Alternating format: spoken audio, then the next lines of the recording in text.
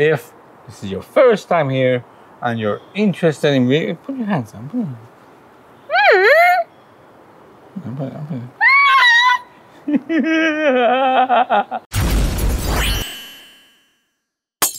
Hey, this is Amir. This is Diana. And you're watching VEGANTWOSOME. Welcome back to our channel. If this is your first time here and you're interested in vegan food and all other vegan things, you're in the right place. Sit back, relax, grab yourself some mac and cheese and enjoy this episode. We have new episodes every Sunday. Ba-ba-boom. We're back to the drums. Back to the drums. We have another epic episode, don't we? Absolutely. Tell the good folks where we are today. Today, I'm so excited to try this place in Portland because I've been waiting to try it forever. We've been following them on Instagram forever. I've been looking at their food and thinking about what I would order once the time comes. And now we're finally eating lunch at Dirty Lettuce in Portland, Oregon. Dirty Lettuce. What's this place all about? It's all vegan. They started out as a food truck and they've opened up a storefront, which is great. And it was quite busy when we went there for lunch on the weekend. And it's Southern food, which is not something we have in Vancouver. And for it to be all vegan, so happy to eat here. They have an outdoor seating area that they share with some other restaurants, but the weather was crazy. It was like rainy and sunny, so we sat inside. And like I said, it was quite busy at first. There were no free tables, but we waited a little bit and a table freed up, so we sat inside. Inside is very minimalistic in that it's not anything fancy. Like, it's very simple, just a few tables and chairs. You get the cutlery and water yourself. Let's talk about the food. I got the fried chicken plate, which came with 3 pieces of fried chicken and your choice of 2 sides. And they have a long list of sides. For my sides, I chose mashed potatoes, no surprise there, and mac and cheese. No surprise there either. What did you get? I got the ribs along with some fries, and I got a dip that was some kind of a mustard-based sauce. I didn't know what protein they would use for fried chicken, and it ended up being seitan, which is not one of my more preferred proteins. I don't like the texture of seitan really, and when it came out, I started cutting into it. The seitan was too loose, like it wasn't holding itself together very well. The batter was good. The batter was well seasoned, it was crispy, it was even a little bit spicy, so I think they do a good job with the batter. But the seitan, not a fan.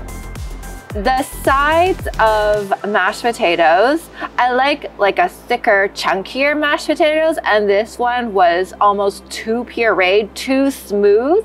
It came with a lot of gravy, so that's great because I could drink gravy.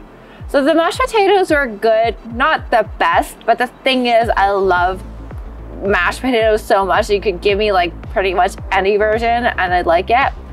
And the mac and cheese, I felt like used a lot of nutritional yeast, and that was the dominant flavor. It wasn't anything really fancy. It was super basic, super simple. So I didn't love the mac and cheese either. The chicken I quite enjoyed. I thought it was very nicely flavored. It wasn't too rough. It was tasty. I like seitan, so I don't share that dislike with Diana. Mashed potatoes, I thought it had almost too much gravy. It was almost like a soup. But it was very nicely cooked again. The gravy was good. The mac and cheese, I felt like it had way too much cayenne pepper on it. It didn't need to be spicy. Does mac and cheese need to be spicy? Well, maybe their version. Okay, it was all right. I mean, I like my mac and cheese not that spicy, I suppose. And I would have liked it to be a little bit more creamier. And it was lacking that. But overall, pretty decent mac and cheese as well. Shall we? I'm gonna add something because this is going to affect my score. Now, I couldn't finish my plate for lunch, so we took it home back to our hotel for leftovers to eat at night, and I put it in the fridge. And then later at night, after taking it out of the fridge, something magical happened to the chicken and the seitan. It's like it firmed up because it was cool. And then when I started eating it at night, I was like, this is way better than the hot version. I'd much prefer to eat cold fried chicken. You know how some foods are really good cold? Like pizza, fried chicken. Diana hardly ever warms up her food or leftovers, so it's kind of weird to me. I like my food hot. Shall we? One, two, three. Boom, I'm going for as well. Before we get into the ribs, let's get into subscribing to this channel. If you like what we do, if you like our content, do us a favor, do yourself a favor, press that subscribe.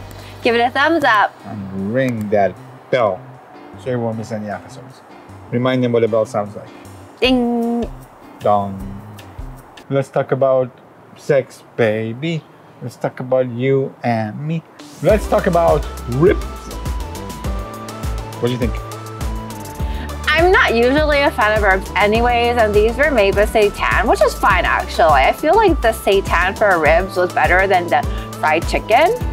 And it was slathered in this really good barbecue sauce. I don't usually love barbecue sauce, but I thought this one was really flavorful. I love barbecue sauce. One of my favorite sauces. I put it on the pizza, I put it on everything. And I thought these ribs were actually really good as well. Again, not too hard, not too chewy. Very nicely flavored. Tasted really good, good consistency. Enjoyed it very much. I really like the dipping sauce, the mustard-based one. I thought the fries went really well with that sauce. I really like mustardy sauces. The fries wasn't much to ride home either. Like it was like crinkle cut, like normal. Nothing special, not seasoned or anything. Yeah. Shall we? 1, 2, 3. Boom. We're going for. Anyways, that's what we think. If you guys in Portland area or if you live there, go try it out. Say hi to them. Tell them VEGANTWOSOME sent you. And then let us know what you thought. Yo, D-Dog. Would you go back to Dirty Lettuce and eat again? I would. Now, I know the other items like the catfish and some other things are made of seitan, but they had like calamari. I think that was made of mushrooms, so that might be interesting to try. And they have so many other sides. Maybe we should try some more of this side. Who knows?